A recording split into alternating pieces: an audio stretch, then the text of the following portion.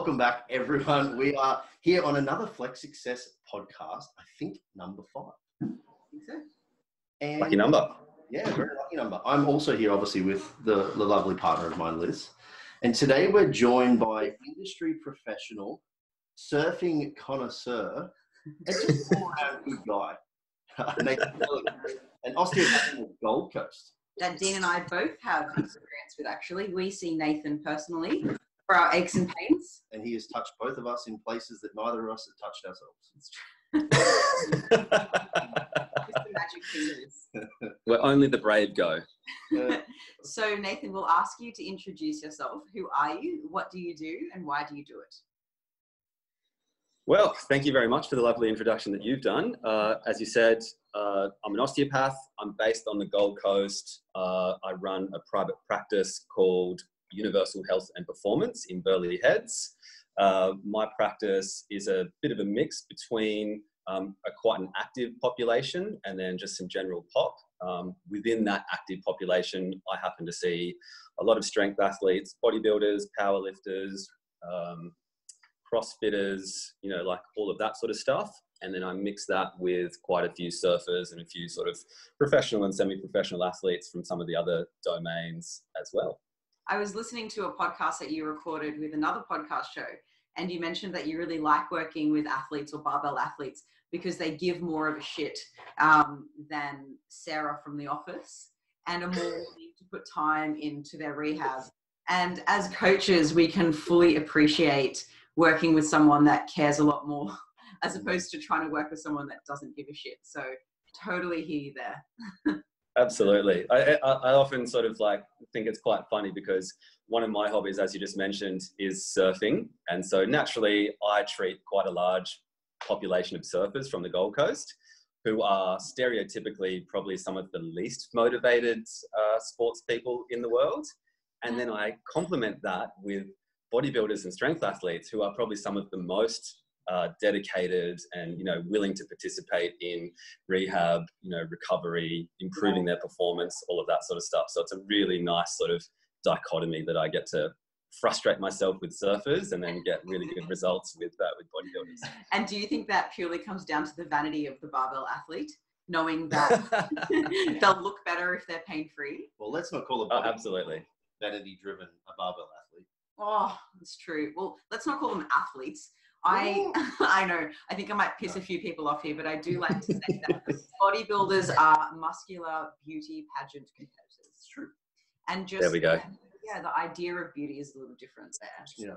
I'm sure you could also get the flip on that too, though. The neuroticism involved with a bodybuilder is probably also the same with they're like, oh my God, I'm always sore. Like, what, I've got this niggle, and then they're just constantly worried about problems all the time. Yeah. Yeah, exactly right. So where you've got some people who are completely nonchalant, and that might be the surfers who could pretty much be walking around with a broken leg and are like, I don't need to see anyone, versus a bodybuilder who might have a paper cut and comes and sees me thinking that their arm is going to fall off with necrosis or something like that. It's a bit of an exaggeration, but sometimes you do get those extremes. Absolutely. Oh, that's paper cuts hurt more than they should. Paper cuts do hurt a lot. Got a good analogy about paper cuts that we might get to later when we start talking about some pain. Yeah, so today's topic is pain, and something that all of us experience. And Nathan thought this would be a good topic to unwrap so that we can understand it a bit better and be a bit less shit. But actually, before we get there, so you've explained who you are and what you do, but why do you do it? Oh, good question. I think I've always had a bit of an urge just to help people. Even, right the way through my, junior schooling career and things like that, I always found myself to be a bit of an empath, I guess, and was always, drawn towards the want to help or improve people. That might sound a bit cliche, but it's definitely what pushed me to where I am. And then mixing that, with my own various injuries and wanting to learn more about the body, how it works, and just always striving, down that path of questioning and looking at the way that I think things are and the way that things really are, and sort of mixing those two together, which can be, sometimes at opposite ends. Yeah. God, we're an interesting machine, aren't we? Yes. Body. We don't make sense. We No. don't make sense at all. And the other crazy thing is like what you learn in theory is almost like not even true sometimes in practice. We were joking about this with Dalton the other day. Well, not joking, but talking and discussing about you do an anatomy class and you're like, what? That doesn't look like anything in the textbook. You know, like how could that possibly all be put together? Like you look at a forearm or a lower limb or anything, you're just like, that is an absolute mess. Well, I did anatomy at uni, right? And Dean worked with cadavers in first year. I didn't work with cadavers because I started with a Bachelor of Chiropractic Science and then later switched to social science. So I only completed the year of my chiro. And in first year at Macquarie Uni, we didn't work with cadavers. But anyways, Dean did. And looking at textbooks, you know, you see a heart or a liver or whatever. And in our exams, we had to walk around and play with the plastic mannequins. And it had a little label like, name this. But Dean got to like open people up. And I'm sure a liver didn't look like my beautiful plastic bean. Well, no, I can never remember. But, you know, not everyone has the same amount of muscles in their forearm and one of them's missing. And then like sometimes you're like counting it through and you're like, what the fuck? That's not even in the textbook. What is that? You know, like, there's a small percentage of people that have that one. Well, Dean has an extra rib. Like, yeah, I do. That's weird. There you go. We've just got such a wide, you know, the human body has such a wide variance of normal. Like, you know, we think that normal is this one like linear pathway, but really there's like, it's, you know, 10 feet wide and 10 feet tall. And that's where normal fits in. And there's like, you know, all encompassing basically. I often like to say that the average person has one tit and one nut. Yeah. If we average humans out, it's true. I think that's, you know, like a part of what, you know, can be really challenging as far as what you're talking about there. And then you relate that to people like us who look and read research is that even just like looking at the research, it doesn't give you necessarily a clear path or an answer. It gives you maybe a framework to look at. And then you have to use your own critical thinking and judgment to sort of decipher how we sort of hone that down to relate that to an individual. And I think that goes the same for an anatomy textbook. You know, it does. You've got to look at that and the piece of paper and then look at the person in front of you and decide, how am I going to piece that puzzle together? And that's the devil's in the detail there for sure. Yeah. In nutrition and training, we always like refer to it when I've done seminars with Real Crozier of those that are like legitimate practitioners understand the principles, apply their own protocols. Whereas those that are sort of desktop, you know, warriors that think they know everything, they basically take protocols and just parrot them. So they only have the opportunity or the ability, I should say, to basically apply one set of protocols to all people because they don't really understand the ins and outs. Whereas, like you said, like when you understand all of the bits and pieces, it's the fun and the art and the coach and the true practitioner is the person that's in practice taking everything they've learned from a principle basis and applying it in practice. That's it. That's a really good point. It really is, you know, I think coaching and, you know, like being a practitioner, there's a science and there's an art, as you just mentioned. You know, it's a really good mix of the two and you can't just be all science. I don't think you can just be all art. Some people might like to be. But, you know, like mixing those two together, it truly does make a great coach and a great clinician. Yep. Just takes a little bit more energy, which not everyone's willing to give, which is why the industry is not saturated with great coaches. That's true. Unfortunately. Yeah. Now give us an intro to pain. I know that's a very general ask, but tell us what would our listeners need to start with to start understanding pain, what it is, how to determine the type. Yeah. What's acceptable? Yeah. All that jazz. Sure. So I might start by sort of like thinking, like getting to describe what the general notion of pain is and contrasting that with a bit more of a nuanced sort of version that myself and lots of other practitioners have been working off for quite a long time now. So the typical way that we've looked at it, and we'll call this the biomedical model, and that is that there is a linear relationship between pain and damage. So if I cut you, yes, there is damage. But we have quite a new version of this now in that pain does not always equal damage. Sometimes we've got outside influences that can associate with pain and go on to create pain for longer than we would like due to some of those. And we call that the biopsychosocial model. So if we go back to this, you know, typical biomedical model, that's where, you know, a lot of GPs and maybe just your average person on the street is thinking about how things work in their body. And as I said, you know, like sometimes if maybe you bend over and you feel a bit of a twinge in your back and your brain immediately goes, something must be damaged. But we now know from lots of studies and lots of imaging and things like that, that most of those experiences are not really related to damage, but maybe in part to damage, and then maybe in part to how your brain thinks about that, what your psychology is, and then everything that you've had leading up to that. So your past experiences, your culture growing up, your support networks, your environment, all of those sorts of things. So it is a really sort of complex, multimodal, multifactorial approach that we now take to pain instead of this sort of like one linear approach. And I think it's a really, really important thing that general population and coaches and other trainers and other allied health professionals really need to start thinking about, because we so often just fall back into this biological model. Totally. So you called it the biosocial model, right? Biopsychosocial? Biopsychosocial. Right. Yep. So that would be sort of for biological, sociological, and psychological, right? The combination of the three. Yeah, cool. Can I give an example of what I think might be relevant to what you're saying, just so listeners can get an example of that? So as a personal trainer, now online coach, but I was a personal trainer, I used to train all sorts of people, from someone who has a desk job to someone who's a really competitive athlete. And I found those who are really competitive athletes versus the desk job person that's never trained before, they can't distinguish between when your muscles are hurting from an exercise and that's okay, to muscles hurt, I have to stop, it's an emergency. And I found that absolute beginners were like, oh, no. Like they just wouldn't push because they felt like they were doing something bad. They were going to tear a muscle, or like their limb was going to fall off or something, when they started to feel a bit of pain during a set. Whereas someone who's been training for a while, they almost want and embrace that feeling as part of their, part of their therapy of training, perhaps. Would that be a good example of... that is a really good example. Yeah. And I think, probably what you're getting towards there is, the difference between actual damage and just sensitivity. Yeah. And the untrained, as you said, people with like a really like young training history, and they don't really understand the difference between the two.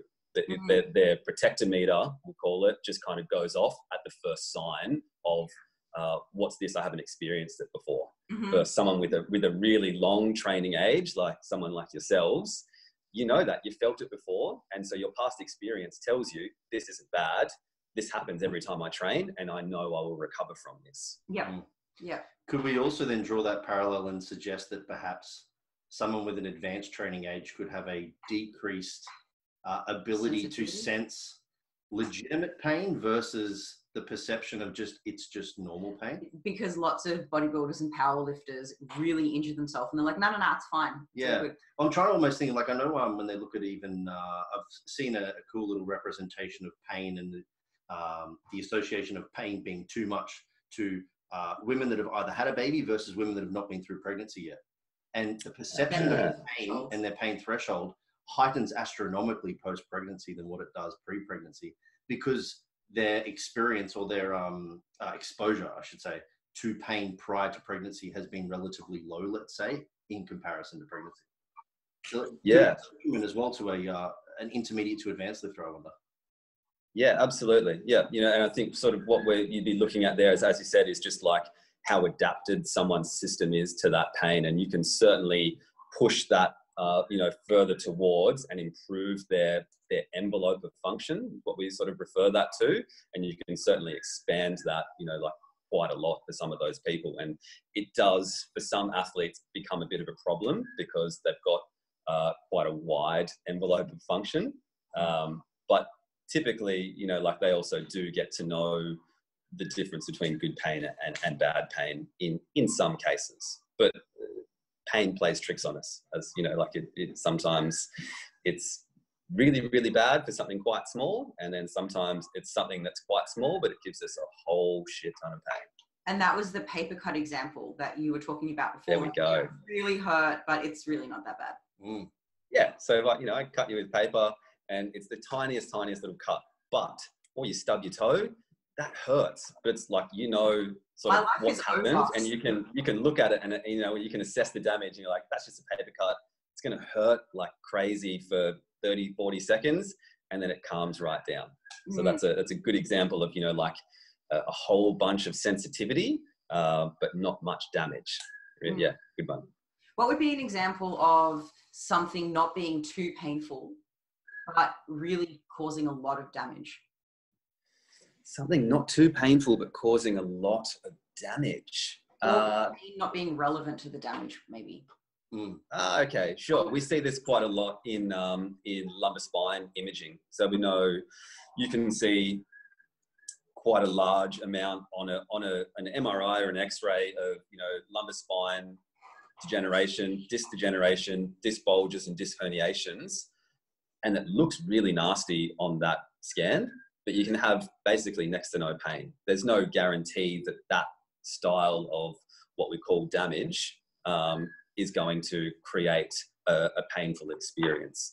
It could predispose someone to it, but until, you know, like let's say their function has been sort of exceeded by, you know, what they want to do, it probably isn't going to cause pain.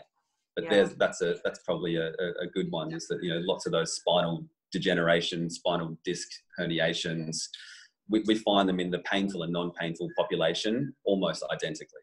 Yeah, right.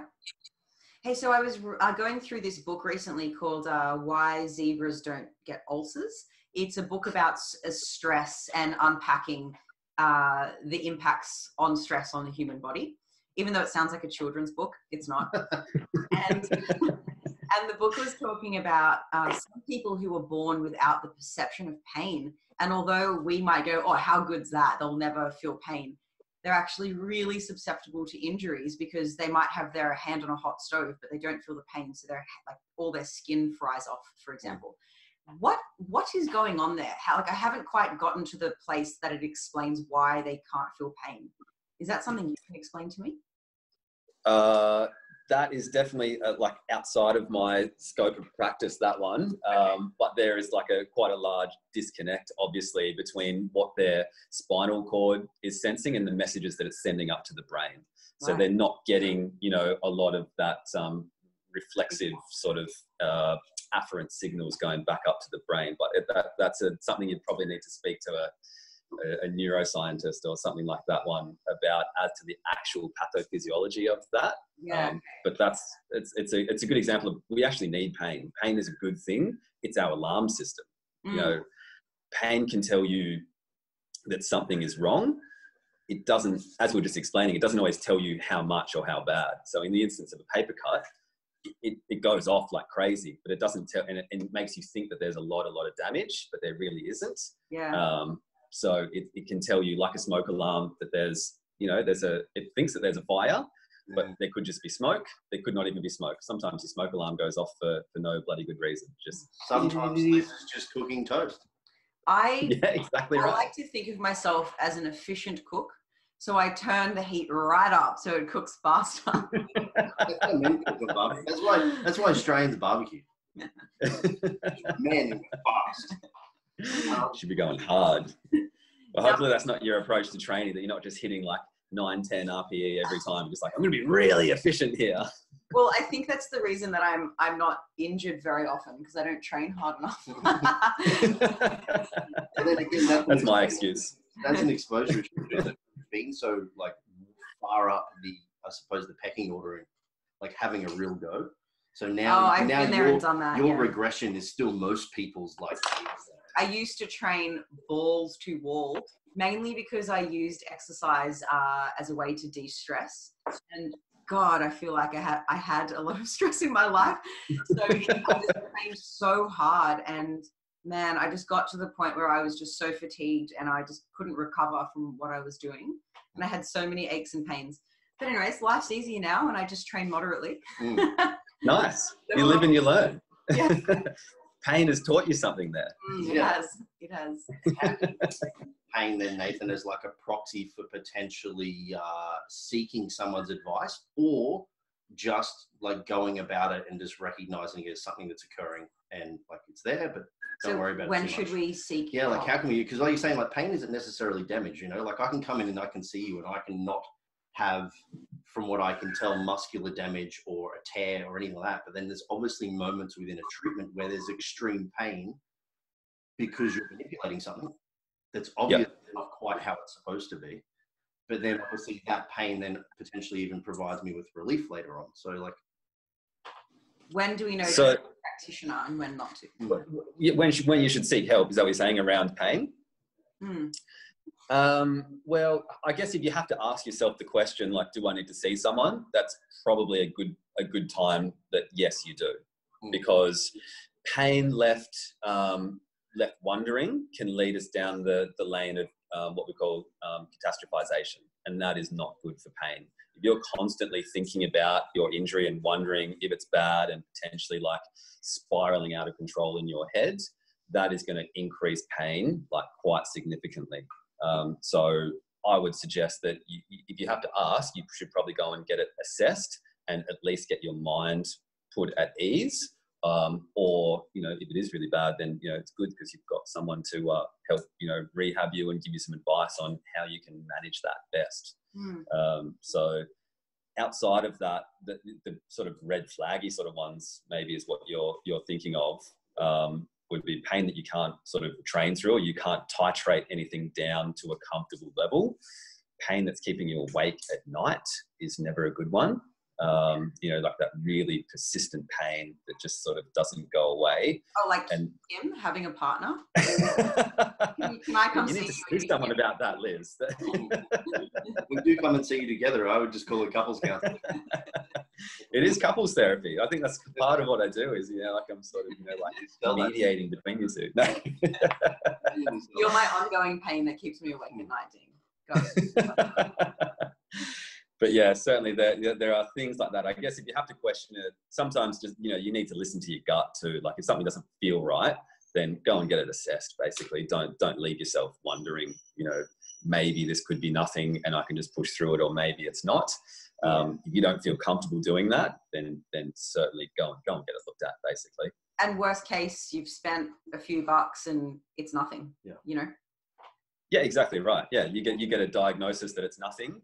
Or nothing too much to worry about, and you get, you know, hopefully with a good practitioner, you get someone who can sort of guide you to like the steps you should take to help calm that down and sort of reintegrate back into your normal activities. Because the longer that you are left out of your activities, once again, a bit like catastrophization, if you stop doing your regular things because of pain, that then has a negative feedback loop into pain because they're part of your coping mechanisms. Absolutely. So I have seen many practitioners in my time. And what I loved about like our sessions with you, Nathan, is that you did give me active intervention or homework or exercises to do outside of our sessions to deal with my ongoing pain. And for those listening, my ongoing pain was my extremely selfish and overactive traps that were always tight. So much so that when Dean and I were in Europe, I couldn't even carry a handbag. Dean would have to hold my bag because any weight could deadlift like a champion. I could do stuff in the gym. I would pay for it later. But in my everyday life, I was so limited in the things that I could do. And practitioners in the past, you know, given me an adjustment, given me a massage, done some needling. Okay, we'll see you every week for the next 10 weeks. And nothing really worked. There were theories and whatever. But when I came to see you, you gave me things to practice outside, and it took 2 sessions. And the pain that was every single day, most hours of the day, I don't even think about it anymore. Maybe every 3rd day, I might get a little reminder and then it goes away because I'm on top of my rehab work. So I really loved that about our sessions. And I can say firsthand how, I won't say destructive, how much ongoing pain interrupts someone's life. Even just trying to focus when I'm writing an email Like, why would I be in pain when I'm writing an email? I'm 30 years old and healthy. Like, it seems ridiculous. It's like getting on top of your pain, even though I always said to myself, oh, it's fine, it's manageable, because I wrote it off because I felt like I've tried, there's nothing I can do about it. It is very disturbing. Yeah, but that was an interesting one too, because most people, I think, associate pain with the necessity then to either rest or regress. Whereas Liz actually had to progress training into traps. Yeah. So she was extremely strong through them. And they're meaty. They're large, meaty traps. But posturally, well-defined traps. Yeah, so what Nathan got me to do was actually work on my trap strength, because I ended up avoiding deadlifts, avoiding, lunges where I was holding dumbbells in my hands. Instead, I would put a barbell on my back. Like anything that would aggravate my traps, I would avoid. But in the end, Nathan got me working my traps more, which seemed counterintuitive to me, but it worked. And that was a great deal of faith on your behalf, because I remember I could see your brain ticking over when I said to you, I want you to go and do some isometric trap strength work. Yeah. I could see you being like, okay, all right. What's this prick doing? They're sore. What do you want me to train them for? Every time I train them, they hurt.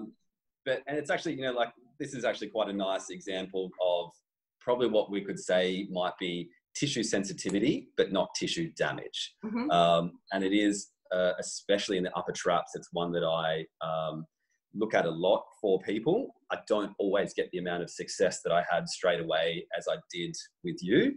And that is fantastic that we did. And there's probably a few parts, and A, that you just trusted me and you did the work. And B, that we got our hypothesis right, within one or two sort of goes at it. And it's not always that way. When you're talking about long-standing, long-term pain, you look down a few different avenues, and it's, within the best of our educated ability, it is a little bit of trial and error. We just happen to hit the nail on the head, fairly quickly. And I remember having that conversation with you that we're going to try this. And if that doesn't work, we're going to try this. And then if that doesn't work, then we're going to try this. So there's always, a few different ideas that you can sort of lead people down. But we just happened to get there quite quickly for you, which I think was really nice. But that sensitivity of the traps, it comes in part that you're training it, for a long period of time, and then all of a sudden they're sore. So you go, okay, I'm not going to train them anymore because they're really sensitive. And then so maybe what happens is that you might train them once every 3 weeks. And so slowly but surely you are deconditioning, and it can be any part of your body, but for you it was your traps, I would say. You were deconditioning them to the amount of stress that you were wanting them to handle. Mm. And then that crossed over not only from training, but to just sitting at a desk. Because that's sort of that you would feel that sort of pull of your shoulders coming down. And as you said, like a handbag on there would go on to increase its sensitivity as well. So the approach that I took for you was just literally desensitizing it. And it's what we call a graded exposure approach. So we titrate, the exercise right down to a tolerable level, and then start from there and start to work on that sensitivity until those menial tasks like sitting, putting a handbag on your shoulder, and even training don't become that same sort of painful stimulus anymore. Yeah, totally. It's so funny though, because people would be like, oh, you look so fit. I'm like, dude, I can't even hold a handbag. I'm not. Meanwhile, I look fabulous. You did look fabulous. I love that you're okay. But only when I'm walking next to you. I actually was really impressed, Nathan, that you said, I actually don't know why this pain is occurring. I think this might be the case. And some practitioners might not be okay saying that because they're supposed to be the professional that knows everything and, whatever, one session and you get a proper diagnosis. But you were so comfortable with your abilities that you said, I think this could be the case. And if this doesn't work, we'll try something else. And I just found that impressive because every other practitioner was just so sure and then nothing worked. I think as a professional there, you do feel that pressure to give someone that, initial diagnosis and have an answer for everything. Yeah. But as you rightly pointed out, when you're on the other side of that desk, you don't really care. If someone says, I don't know, but we can try this, this, and this, and explain why, that I think brings with it a whole lot of respect. You know, like that initial notion that, oh, I'm going to look dumb because I said I don't know to this person. It doesn't turn out that way at all. They kind of just go, oh, cool. He's honest enough to tell me that he doesn't know. He's not going to fudge through his teeth and, you know, like try and push something that he believes on me. It's just there's trial and error, you know, within a certain scope. We still do a really good history. We still do some orthopedic testing, and we rule out, you know, doing anything unsafe. And once we've got that, we go, well, we've got a scope of practice here to start working on your pain. And that's I think, you know, a really good thing to come at when we are talking about pain, as I mentioned at the start, not just being a physical damage, that there are all these other aspects to pain that influence someone's pain. Actually, I've got a good example of that. My client, Cindy, who's been on board for a while now, she was in her car and all of a sudden got a migraine and tingles down her arm. And that was 4 weeks ago now. And she thought she was having a heart attack. She thought maybe that was a possibility. So she called the ambulance. And anyways, the follow-up to that was tension headaches. So the doctor put her on antidepressants for tension headaches. I don't know. And then she tried all these different painkillers. The only relief she got is if she laid down flat. And from my understanding of a tension headache is when the tension passes, the headache should also soon enough pass. But she was 3 weeks in bed laying on her back because as soon as she would stand up again, she would get dizzy, a little bit nauseous. Then she had all these different diagnoses. Everyone was sure. The doctors were sure it was a tension headache. Then the chiro was sure that I think C4, C5 was out. And then the physio had their diet and everyone was sure, but nothing was working. And now she went to a neurologist, I think it was, and turns out she has a fluid leak in her spine. Wow. Yeah. So now she's getting a proper treatment. But the problem was, instead of the GP saying, I think this is the case, but we should investigate further, it was, no, this is definitely the reason. Oh, it's been 3 weeks. You still must be under some sort of tension. Keep resting. Let's stick to the diagnosis. Yeah, right. So I think they were a little bit stubborn instead of saying, oh, maybe I was wrong, let's try this instead. It was just, and then that means that my client was in bed for 4 weeks. Training was out the window. She's got a wedding coming up that she hasn't made progress for. Instead of the practitioner just kind of going through the process of trial and error like you did. Yeah, exactly right. And also I think that there's something in there about, you know, like that stubbornness you were talking about and not wanting to admit that you don't know, and maybe just referring out to someone who might. People, as much as people, as we were just talking about, they don't mind if you say they don't know, they also really don't mind and love it when you refer on to someone and they get success with someone else. As a practitioner, you kind of think, well, I need to be the answer for everything, but and that they'll never come back to me. If I refer them on to someone, I'll lose that patient forever. But people really respect those referrals and you know, like giving out, you know, like your trust to another practitioner works really, really well. And it needs to be done more than what is done in the industry at the moment, for sure, especially for those complex cases. Yeah. Our goal as online coaches and you as a practitioner is to best help the client.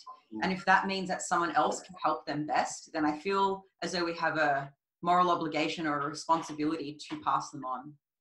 And Absolutely. If you're really struggling that badly for clients that you need to hang on to a client that you think you can't help, then maybe you're in the wrong job. Yeah, exactly right. Yeah, I think, you know, like the do no harm, which is sort of like the motto of most of the, you know, allied health world, it really does need to be adhered to. That's first and foremost, is do no harm. And then, you know, after that, do what you need to do. Yeah. Don't do anyone harm, obviously. Yeah. Well, stretching out someone's recovery or giving them a misdiagnosis, I would say, is not adherence. Yeah. Exactly.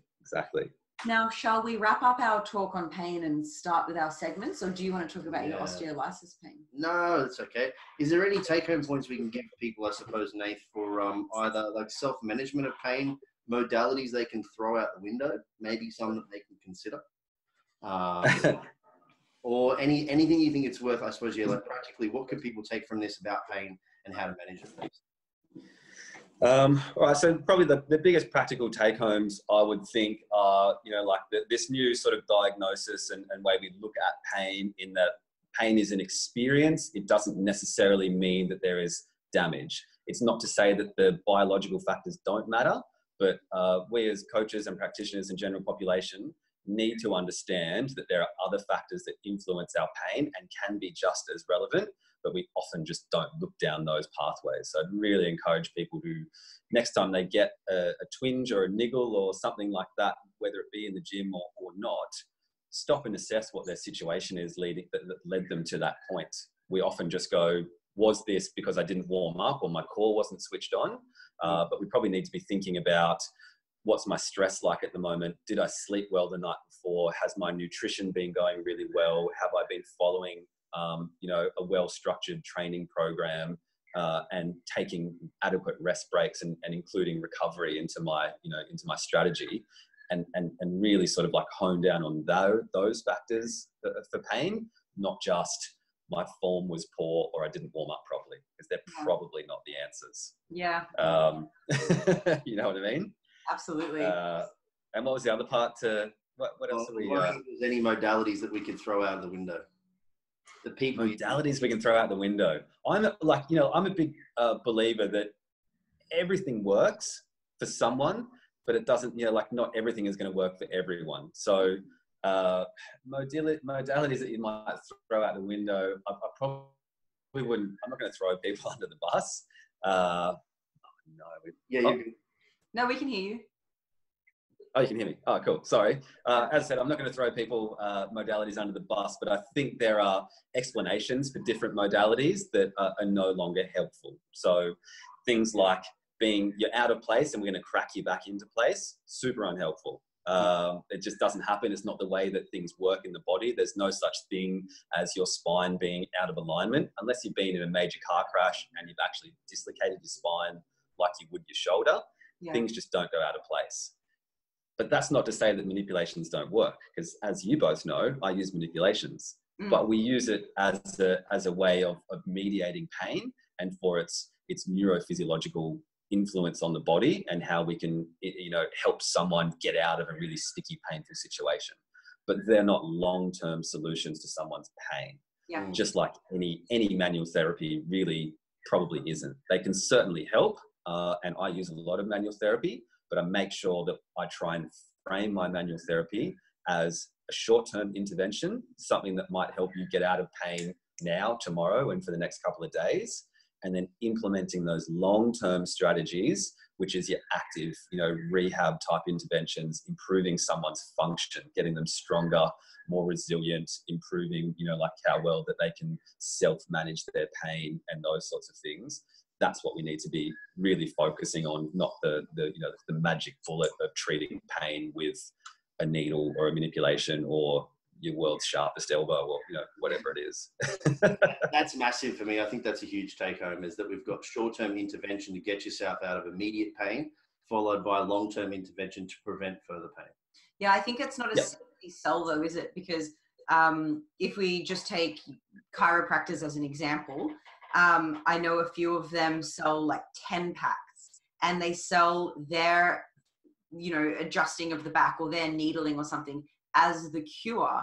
And that's a good business decision, because the person then thinks, well, I have to do this to get out of pain. Whereas in fact, it might be 2 sessions with them and 10 sessions at home in their lounge room doing, the rehab exercises. But I can see how from a business decision, it could be tempting to make the patient think otherwise.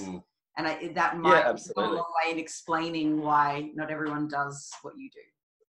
And I think with that, when you're selling large packs, which I think is a bit unethical, but if you're selling someone on 10 sessions straight away, your average person, whether they went and saw someone 10 times or not, would probably be better by the time those 10 sessions was up. Like natural history takes its course. Yeah. You went with a sore neck, 10 sessions later, it was better by itself anyway. So, but like that person then gets all the glory of like, I fixed you and I did it in only 10 sessions. So that's so true. One could also say, take it into account. Yeah. I just hate the preemptive nature of that. Like, I reckon 10 it'll be the number. I'm like, does this so happen that it's 10 for everyone? Like, why is it written on your terms in like a typed form? Like, clearly it's 10 for everyone. Yeah, it sounds like a business decision to me. And as we've just discussed, you know, like pain is on its own terms. There, like we have, you know, like we can use our clinical reasoning and past history when someone presents to us with, you know, a typical like, you know, front of shoulder pain or a neck pain or lower back pain, and say, on average, you know, like you expect this to take 2 weeks or 3 months or something like that. But the way I approach it, and I think it should be done, is just on a case-by-case basis. You go in, you get some treatment, and you go away with some rehab, and then you maybe come back. Yeah, maybe you do come back for that second session, you know, fairly quickly. And then we just kind of go from there. It's not, I'm definitely going to need to see you twice a week for, you know, indefinitely until this is better. It's an assessment on an assessment. Yesterday, we recorded a podcast with a Flex Success client who had lost 20 kilos, which was awesome. And she said that before coming to Flex, she had a long list of other diets that she tried. And was it Jenny Craig on her first day? I think it was Jenny Craig. Or no, I don't think it was. Anyways, she went to one of these inductions for this new diet she was going to try. And on her first day, they tried to sign her up for a lifetime membership. And she was thinking, what do you mean? I just want to lose weight and then I no longer need to be a member anymore. But they were so sure that I guess she was going to fail and she was going to need to come back for her lifetime. Yeah, that they tried to sign, like, imagine going to the chiropractor with back pain. He signs you up for a lifetime of sessions. you know, like said something like, you know, you can go away from holidays and then you can come back.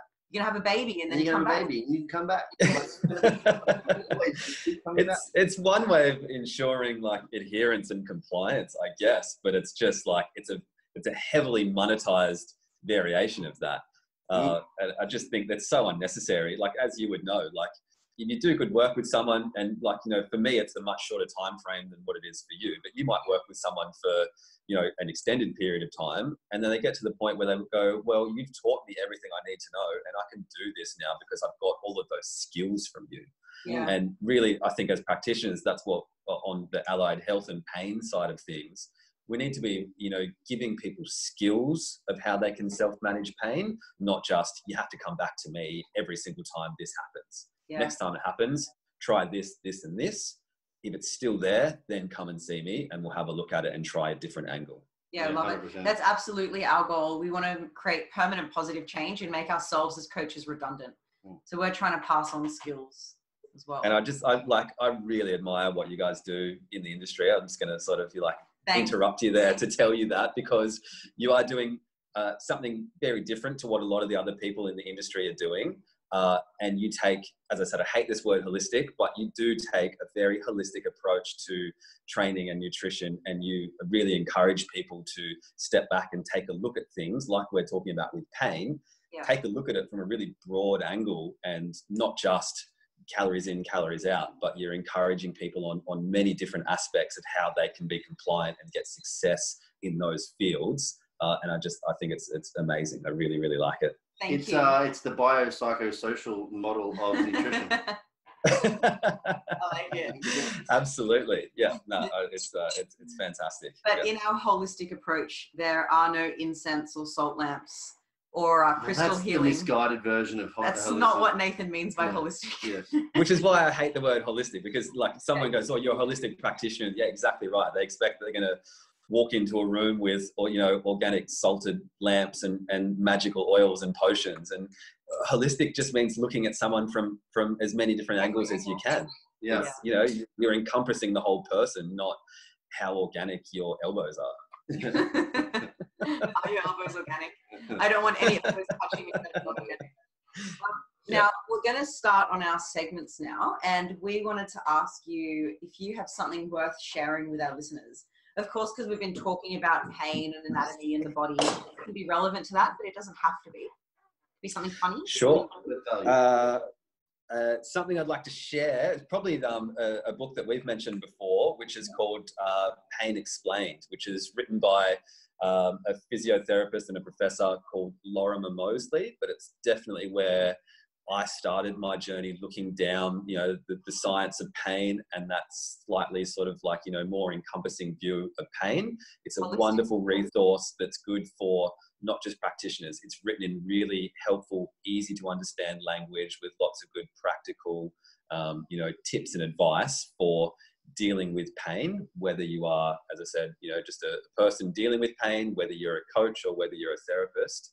it's an invaluable resource and one that's really guided my practice and, you know, changed the trajectory of how I used to treat, probably coming straight out of university versus how I treat, you know, ongoing. Love it. So after we did have a discussion a week before recording this podcast, you mentioned this book to us, and Dean and I are really interested. It looks like a textbook from what we can gather. Is it a textbook?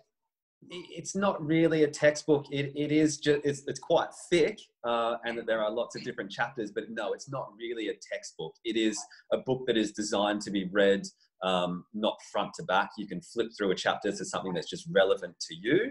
And there are, like, you know, lots of infographics and lots of pictures. And, you know, like just neat ways of explaining pain that makes sense to people. A bit like that paper cut theory that we were talking about before, just, you know, like little anecdotes like that really help us connect with pain, because it's something that's so, it's really quite an abstract topic to talk about because we can't see pain. So having those little anecdotes and the ways that you can connect to it, they really, really help, and that will increase your understanding and your awareness of it and how we can help people. I'm interested. So Pain Explained by, the name, I can't remember. Pain Explained by the NOI group, NOI group, but the lead author on that is Professor Lorimer Mosley. Yeah, we'll pop that in our show notes. Yes, we will. That's awesome. Great, yeah. Now, next segment before the 3 final questions. we are moving into this. No, we've got an embarrassing gym story or any sports-related event story. That's right. Embarrassing gym story. Wow. Well, I've definitely got I'm happy to take a practitioner story, like you've lent an elbow too difficult and farted, something like that. plenty of those. They happen sort of, you know, probably almost weekly in the treatment room, naturally, when you're poking and prodding and turning people into pretzels and making them do uncomfortable exercises. What's that? They're farting or you're farting? Oh, they are. Maybe I might let a sneaky one go and blame them. No, but I've definitely, obviously being a surfer, I've more than one occasion had to do the walk of shame back up through the beach into the car park with ripped board shorts and all your junk hanging out after a particularly expressive session of surfing. I would say that's probably up there with one of the most awkward things you can do. Walk past a beach full of people all the way back up to the car with nothing but your dignity in your hands, basically, and everything else showing. I would swim for a while. I would put my board in front of me and walk with it, kind of like long ways. Yeah. Yeah, it's a good one to do, but then you're still exposed from the behind, and you got to bend over and get up and get down. It's you just not constantly walk and just wave to people like, "Yep, this is happening." Thank you. How does one rip their board shorts from front to back while surfing? You get into some pretty interesting positions while surfing. There's a lot of mobility and like squat position required, I guess. And sometimes, definitely for me, what you think you're going to do and what you are actually doing are two very different things. So in your head, you're leaning back into a really nice top turn, a big carve, you're going to spray a whole bunch of water everywhere. But really, you're just crumpling into a mess, and your left leg's going to the right, and your right leg's going to the left, and before you know it, your board shorts are upside down and inside out. Do you think there's a market for board shorts with elastane? Well, they already exist. Do they? I've already got it. Absolutely. Yeah. Get on that. Yeah, but they'd still have to pencil it up. Do you think so? Even with elastane? elastane? Yeah, for sure. Yeah, all right. Yeah. They're well and truly out on the market. But okay. Bike pants surfing, new thing. Yeah. That's not a good look. Surfing. Yeah. Not my bag. Yeah. No pun intended. Yeah. All right. Now, the final round. Yeah, the final round. If you were arrested without any explanation, what would your family and friends assume you did? It's probably a bit embarrassing. They would assume that I was probably, what do you call it? Like drunk in public or something like that. I reckon they would just assume. What's that? Drunk and disorderly. Drunk and disorderly. There you go. But I was being some sort of public nuisance, especially if my fiance Tash had anything to say about it. She would assume that, and she's always speaking about that. A couple of drinks under my belt, and my confidence starts to come out, and I start pushing people's buttons, and it would definitely be a bit of drunk and disorderly. They would assume for me. I look forward to having a couple of drinks with you then, because all I have to do is have a sight of someone's drink. I'm like that much of a lightweight that I see someone drinking and I get drunk. And I feel you like look at it and you're tipsy. I'm a loud drunk. She's an alcohol sniffer. That's it. Stay away from the scotch. Yeah, I know, right? All right. Next one is, if you could solve any mystery in this world, and it can be any genre whatsoever, what would it be? Any mystery? Oh, God, it would have to be like the meaning of life, wouldn't it? Like, isn't that what everyone wants to know? I'd love to know what we're here for. Actually, maybe even like to better that point, how did we get here? That's what I'd like to know. So do you subscribe to Darwinism? Do you think that we just evolved from bacteria? What's your thoughts on that? Yeah, definitely. Yeah, I'm not a creationist by any stretch of the imagination. I would assume that we slowly evolved from one organism to the next until we ended up where we are today. I think given how adaptable our bodies are, it only makes sense. Like, you do a whole bunch of lifting weights, you get strong. If your body's exposed to a whole different natural environment, then of course it's going to change, like what it needs to do to survive. So I do believe that we probably were along the lines of that, Darwinism. I do love though when people are like, well, we haven't really evolved much in the last 100 years. I'm like, yeah, it's 100 years. It's like one person's lifetime. Try a couple of million years, mate. We'll take a couple of steps back there. But do you have some questions around that, if that's the mystery that you want solved? Do I have some questions around evolution? If around you want solved is how we got. Oh no, you said the meaning of why we're here, didn't you? The meaning of why we're here. I often, it's not really to do with that, but I've often got questions about how far does space go? Like, where's the edge of our known, whatever it is? Like, do we just hit a wall? What happens there? Where do we go when we die? Yeah. Those sorts of things are what sort of sometimes keep me up at night. So there's a Joe Rogan podcast with Richard Dawkins that discusses where we go when we die, which you might be interested in listening to. I believe that we just become part of the earth because we can't create or destroy energy, and our energy just becomes the earth's energy. Yeah, there's an epic quote. Yeah, I think it's even on a Rogan podcast too, from Neil deGrasse Tyson. And it was a debate around whether or not you would be cremated versus buried.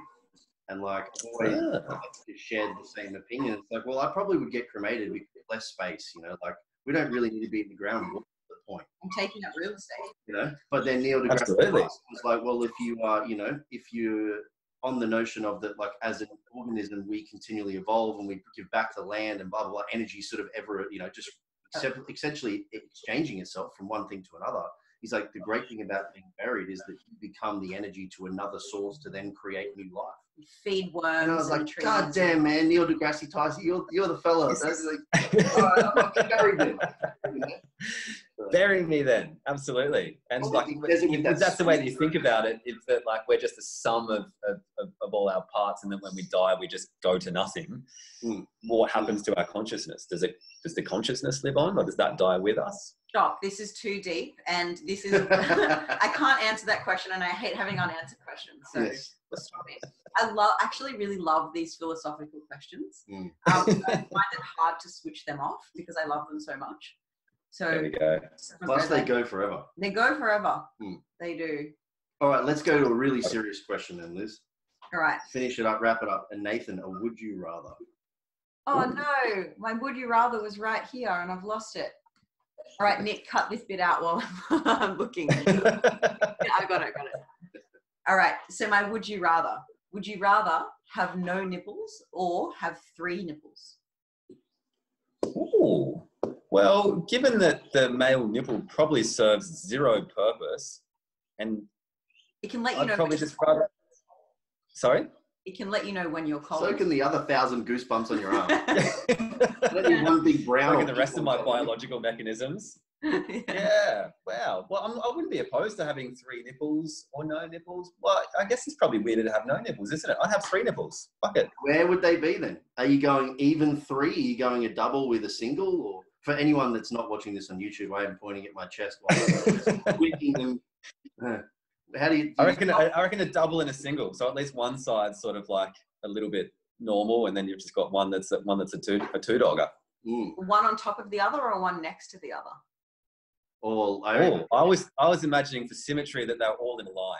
Absolutely. Yeah, me too. Okay. 1, 2, and then the third one over to the side. Yeah, I'd be comfortable with that. You should get. Do you know what an industrial bar is in the ear? Yeah. Yeah, right. So you should get an industrial bar through both of those nipples side by side. To link all of them. On that topic, I will say that I'm often surprised at the amount of people that do sport nipple piercings, like blokes that, like obviously they don their shirt when they come in. I'm like, wow, you've got a nipple piercing. Got them both done, the big bars. No other lead in apart from just like these big glaring nipple piercings. I think my brother's a straighty 180 and had both of his nipples done. And then people that do it with sport, then they end up getting them hit, and then they have one nipple bigger than the other, and I'm like, man, this is just too different. Nasty. Yeah, it's a real sort of like late 90s trend, wasn't it? Like the Peter Andre sort of like. Just APAC. So I think that if you're to have your nipple pierced, it's weird to have both. And the left one is the normal one to pierce. And I think I was having a discussion with Dean about, was it you, about nipple piercings? And you assumed that when you get your nipples done, it's like getting your ears pierced, you get both. Was that me and you? No, I kept just one and left as well for some reason. I'd like to put it out there that a double nipple piercing is weird, and stop listening to this podcast because you're a freak if you have a double nipple piercing. It is pretty weird. It's very brave, like to do the double. It's I'm less weird about a double nipple piercing. I think it's weird. I think it's weird. So Nathan, tell us, where can our listeners find you if they want to find you?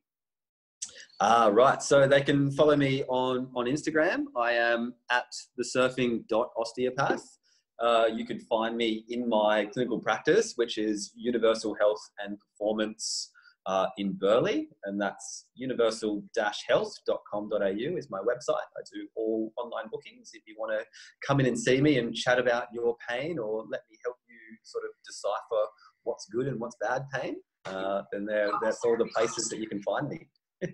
Perfect. Love it. Now, Dean, what have we got going on at Flex to wrap it up? Absolutely nothing. We've cooked ourselves. Yeah, nothing. We're on holidays. As always, we've reached your pinnacle here. It's only downhill. Sorry, guys. I know. We're going to retire. No, we're in the final stages of finishing up the audio portion of our ebook, Life After Dieting. So that should be released. And audiobook. Yeah, did I just say audio and ebook? So that's going to be released by end of November, which is really cool. That's our most exciting project currently at Flex. And our ongoing research review, of course, with the new research review being released every second week. So people who don't have the time to cipher through all the science and learn how to understand it, we'll do it for you. Yep. And of course, we do online coaching because that's kind of what we do. We do a once-off consults if you don't want to commit to 12 weeks of coaching.